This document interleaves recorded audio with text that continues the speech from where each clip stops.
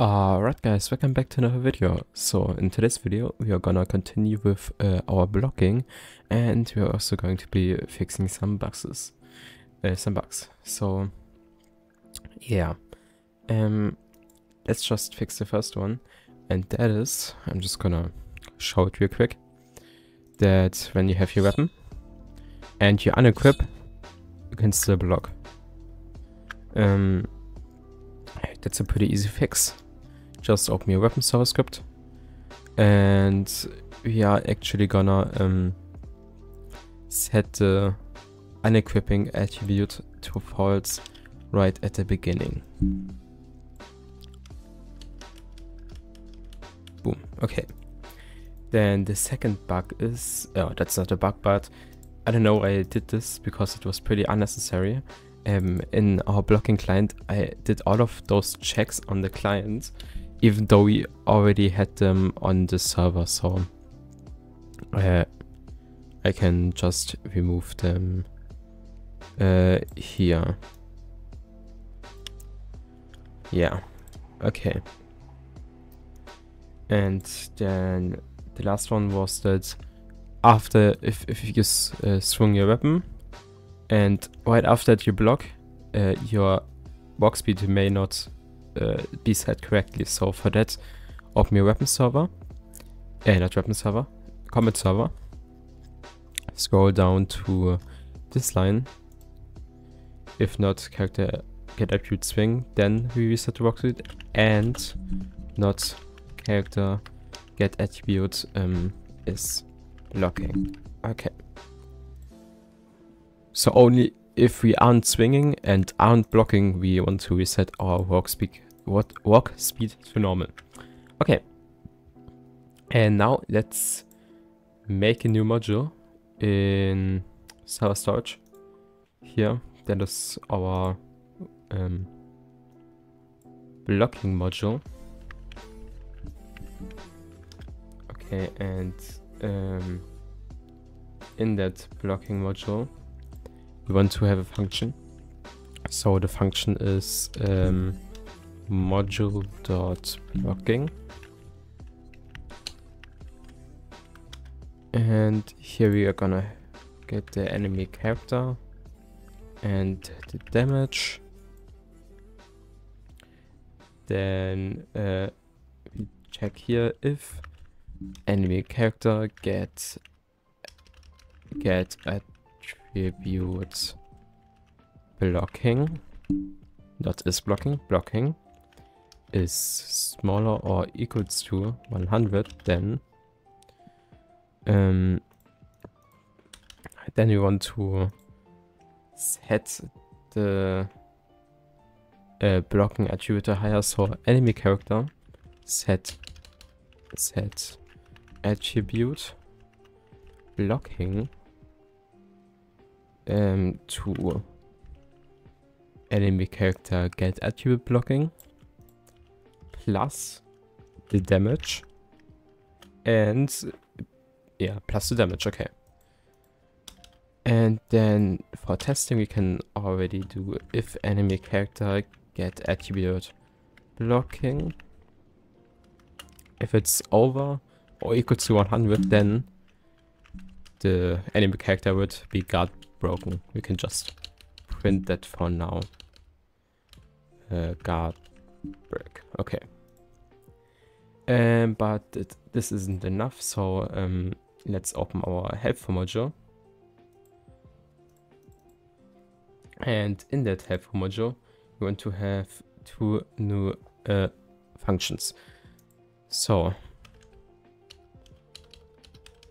the first function is gonna be our check in front function. So function module dot check in front, and that's gonna have the character and the enemy character.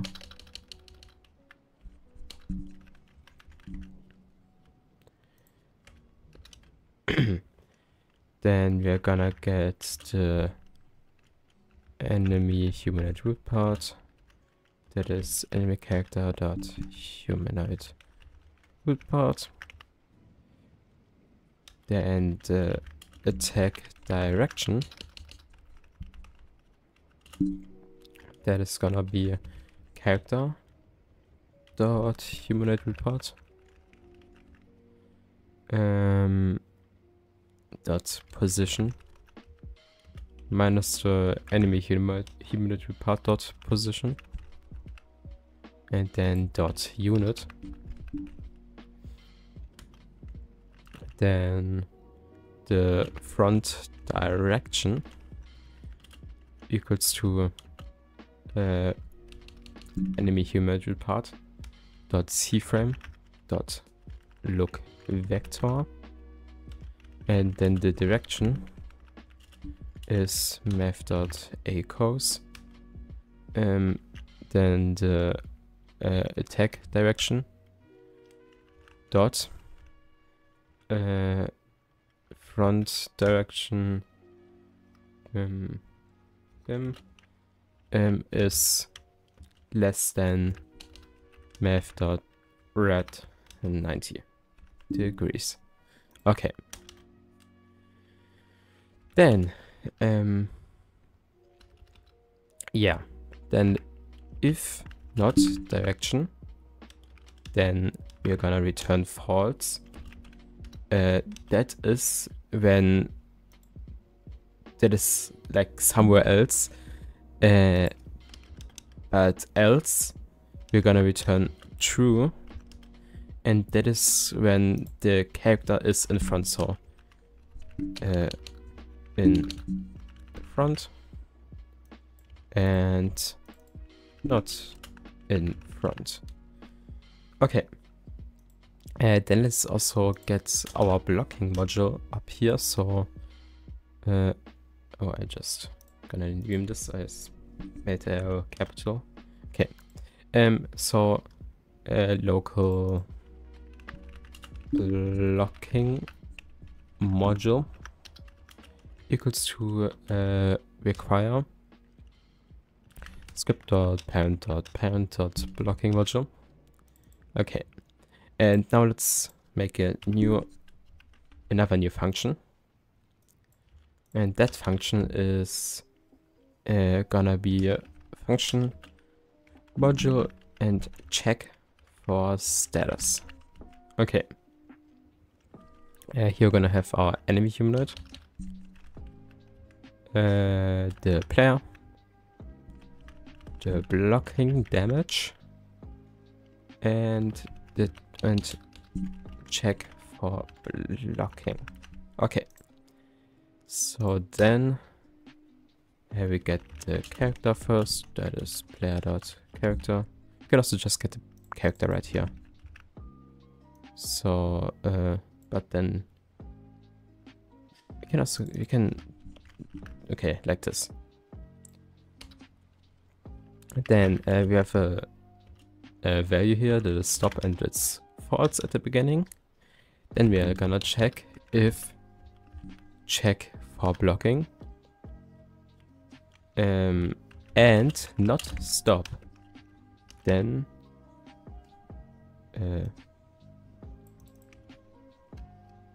did I? Okay, I somewhat misspelled it. If check for blocking and not stop, then we're gonna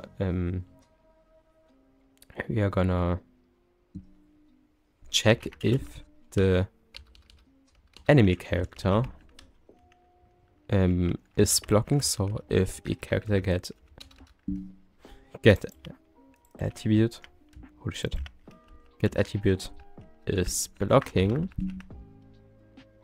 and module dot check in front. So if let's pass through our character and the enemy character. So if the enemy is blocking and we are in front of the enemy, then we want to continue with our blocking module dot blocking, and for that we pass through the enemy character and the blocking damage. Okay, that is this. Yeah. Just gonna put the end at the end here. Okay.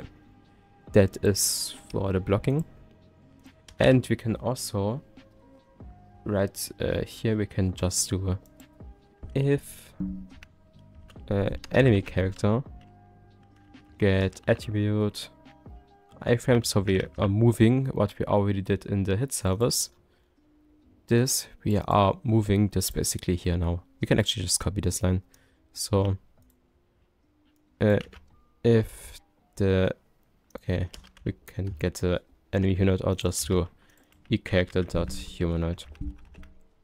That have is, yeah, then, oh, we can, wait, let's rescript, so if it's smaller or equals to 0 and, or has iframes, then we want to set stop to true and end. And then down here, we're just gonna return stop. Okay, and now we can actually use this. But before that, we also have to do one more thing in our stun module. So in our stun handler, we are also just gonna reset the is blocking here to false. Okay, and now we can actually use this function from the helpful module. So in our hit servers, right down here, you can first of all remove all of this. Bim bim. Yeah.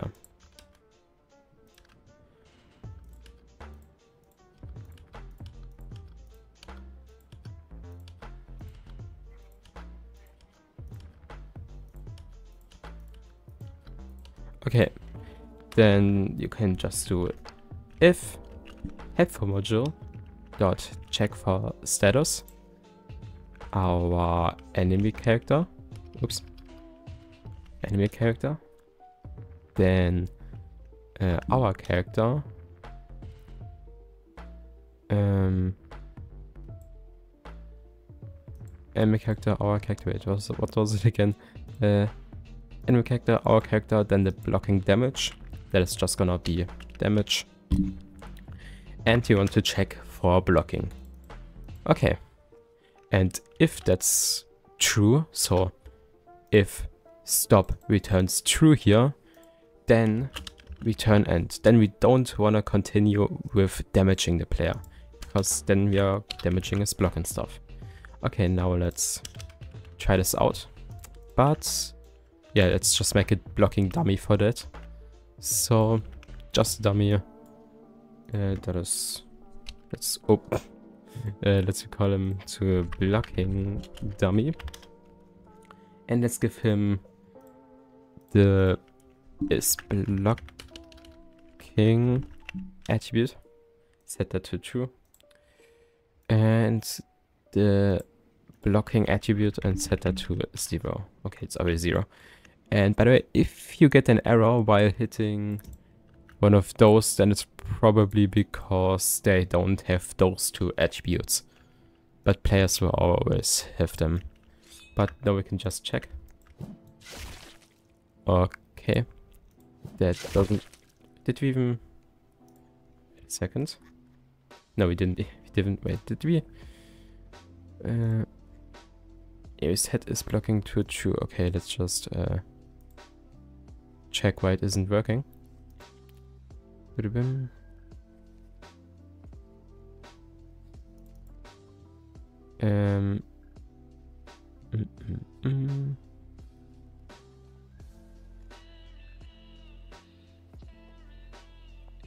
Let's check if it even reaches here.